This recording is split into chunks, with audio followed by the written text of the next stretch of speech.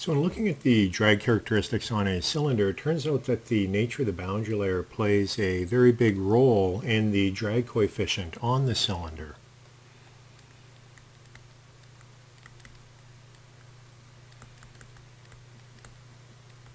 So what I'm going to do is draw two different cylinders, one with a laminar boundary layer and the second one with a turbulent boundary layer, and then we'll look at the drag coefficient and the characteristics.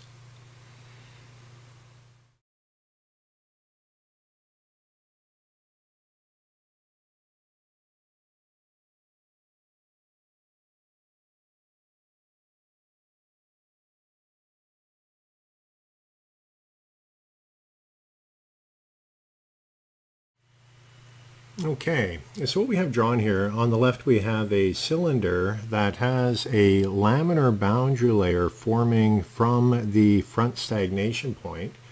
And then the cylinder on the right, we have a boundary layer that becomes turbulent. And so it could become turbulent due to the Reynolds number. It could also become turbulent if you were to put surface roughness on the front of the boundary layer. Again, that would depend upon the Reynolds number of the flow over the cylinder. But if you have the turbulent boundary layer, it will have an impact upon the separation characteristics from the body. And so if you recall, we had the lecture about how pressure gradients are very important to the performance of boundary layers. And you can have either favorable or adverse pressure gradients. In this case, you would have an adverse pressure gradient on the cylinder, and so the flow in the laminar boundary layer has less energy, I guess you could say, or less momentum right along the wall region, and consequently you get to the zero shear point earlier than you would with the turbulent boundary layer, which is what we have on the right. So the implication of all of this for drag characteristics, if you look at the drag coefficient for a cylinder with a laminar boundary layer, the drag coefficient is 1.2. Now, if we look at the drag coefficient of a cylinder with a turbulent boundary layer, the drag coefficient is much lower at 0.3. And the reason is because the boundary layer is energized and it's able to make it past where it would normally separate and continue on the body, and then it separates aft of the 90-degree point, and that results in a narrower wake, a lower form drag. And so that is a characteristic of the cylinder, and so I just want to make a comment about that.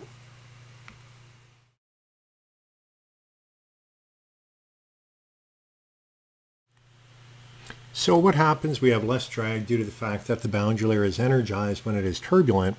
And this is actually, I'm sure you're aware of this. If you're not, it's the reason why golf balls have dimples in them. And what the dimples do is they cause the boundary layer to transition. And when it transitions, it goes from laminar to turbulent. And so it'd be the dimples on the front of the ball that are the ones that are causing the effect. But it's basically surface roughness. And that causes the boundary layer to become turbulent, and consequently the separation is much further downstream than it would be if you had a laminar boundary layer on the golf ball. And this causes the golf ball to travel much further than if you had the laminar boundary layer on the golf ball. So that's something that we use for those of you who are avid golfers. You can now explain to your golf partners why the golf ball travels as far as it does. So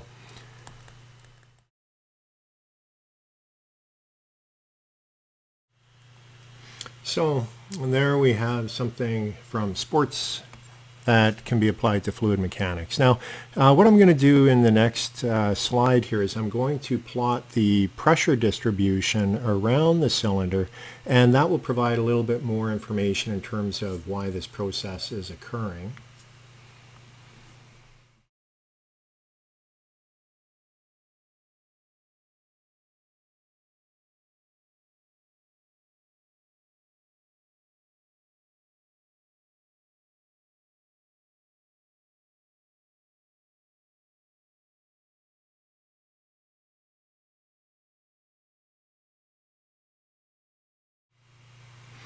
Okay, so what we have there, I've drawn on an inviscid pressure distribution. So we have CP plotted in the vertical here, and that is the pressure with respect to the free stream pressure. Theta is the angle with respect to the free stream velocity, going from 0 to 180 degrees. So we're going from the leading edge over to the back of the cylinder. 90 degrees would be up here. And I plotted in the inviscid pressure distribution. Inviscid would be what you would get out of potential flow, and we haven't done that in this course, but you would basically do superposition of elementary solutions and then put them together and they satisfy, you use the Laplace equation for that, and you can then compute the flow over a cylinder, and so we can come up with an analytic expression for the pressure distribution around a cylinder. Now in reality what happens, no flow is inviscid, because inviscid would assume that we have symmetric streamlines going around like that, which we don't. Because we have separation. Now in the case of a laminar flow shown in red, we have the separation is up around 80 degrees. So someplace up in here is when you start getting into the separation zone with the boundary layer starts to lift off. And then for turbulent flow, it would be up a little higher around 120 degrees where you start to encounter separation. So again, this is just a little bit of a artist conception of it, a very poor artist conception. Please do look in your textbook or other things in order to see the pressure distribution on cylinders. But the main point is you can see that when you have a turbulent boundary layer, it more closely approximates the inviscid characteristic, where you have no separation on the cylinder, and consequently with lower pressure drag on the back of the cylinder, that or lower you don't have as much of a form drag on the back of the cylinder, and that reduces the drag coefficient for the turbulent boundary layer. So that is flow over a cylinder. What we're now going to do, we're going to move in and look a little bit at streamlining. So streamlining is something that we use in order to reduce the drag on objects. And so let's just look at an example. So let's assume that we have a cylinder, and I'm going to say the thickness is T, but it's also the diameter of the cylinder. The chord, sometimes we will use C to denote the length, but that is a cylinder. So we could say T over C is equal to 1. And then if we have an airfoil, I'm going to try to draw a symmetric airfoil. That's not perfect. Again, the thickness would be somewhere here. The chord is the length of the airfoil. So let's say this airfoil has a T over C of 0.15. NACA 0015 would be an example of something like that. Looking at the drag coefficient, we saw for the cylinder about 1.2, and if you look at the drag coefficient for NACA 0015, it's actually 0.061, significantly less.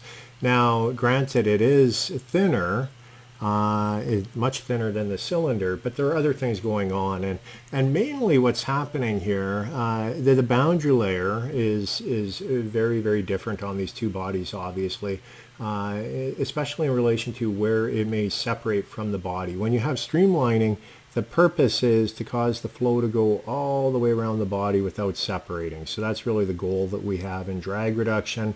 Sometimes you do get a little bit of a separation zone down in here. Now you contrast that to the cylinder, and at 1.2 that would mean that we have a laminar boundary layer, so we separate around 82 degrees. We get this massive wake forming and form drag coming there. So what we're going to do next, we're going to take a look at some video clips showing us a flow over different bodies, some of them bluff bodies, some of them streamline bodies, and then we're going to measure the wakes, and we're going to compare that to the drag coefficient just to kind of highlight the advantages of streamlining. Before we do that, however, I should make the comment that essentially a streamlined body for the same frontal area will have a much lower drag coefficient, and so that's really one of the main things with streamlining. So for the same frontal area, drag on a streamlined body is much less. Okay, so let's move on and take a look at the videos. So what we start with is flow over a cylinder, circular cylinder, diameter D. We're going to look at an ellipse. So here we have an elliptical body, thickness 1.15 D, so it's thicker than the cylinder. And finally, this is an NACA 0015. It's thinner, 0.77 D is the thickness. Now let's take a look at the wake widths occurring on these bodies. So here we have the cylinder, wake width, I just crudely measure it, 2.1 D. Here is the ellipse, wake width about 0.77 D, thinner than its thickness.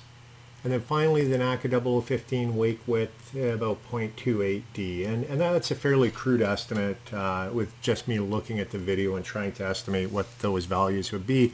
Let's write those down and compare them to the drag coefficients for these objects.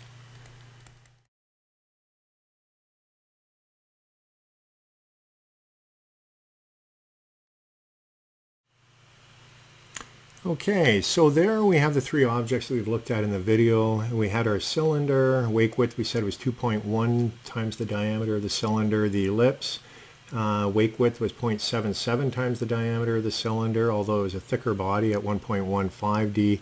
And finally the NACA, we estimated the wake width about 0.28. That was fairly far downstream of the airfoil. For a thickness that is on the same order of magnitude, 0.77 versus the 1D for the cylinder. So looking at the drag coefficients now, so we've already seen the cylinder. The cylinder has a drag coefficient of 1.2. For the ellipse that we looked at has a length to thickness ratio of 5, and with that experimentally those have been determined to be 0.25 would be the drag coefficient, so significantly less than what we saw with the cylinder. And then going to the NACA 0015, we saw 0.06, so really low. And part of this is due to the fact that we have a reduction in the wake width, but it's also due to the fact of the nature of the boundary layer forming around the object. And consequently the skin friction characteristics that would result. But obviously NACA airfoils have been designed for high lift and low drag, always what you're after with those. But what this highlights is that the width of the wake does have a fairly big impact upon the drag characteristics, and consequently streamlining is used in order to reduce the drag on bodies.